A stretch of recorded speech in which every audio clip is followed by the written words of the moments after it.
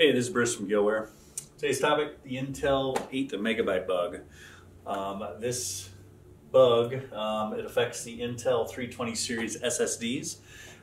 And first appeared about 2011 is when people start reporting this issue. Essentially, what it is, it's a firmware problem that develops in the SSDs, and essentially when at some point a user fires up the computer with this SSD in it, it will then say its capacity is 8 megabytes, which if you have a 320 gigabyte drive, 8 megabytes just ain't cutting it.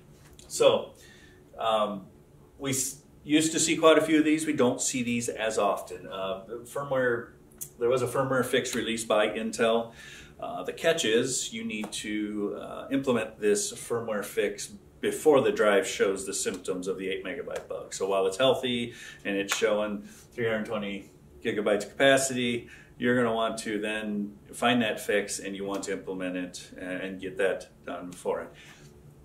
If you're seeing this or you get the 8 megabyte bug, that firmware fix is not going to help you get your data on there.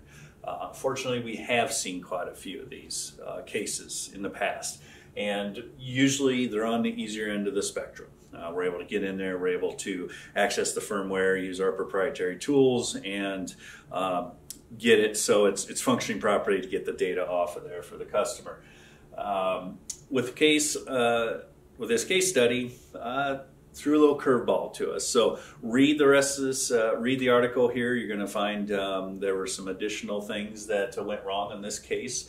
But take a look through there. If you're experiencing 8 megabyte bug and you need some help getting that data off, you feel free to give us a call, or you can click the button below for to get started to submit to get your drive sent into us for a free evaluation. We'll provide a label for you to get that in here, and we'll do the free evaluation and tell you what we find out. Thank you very much.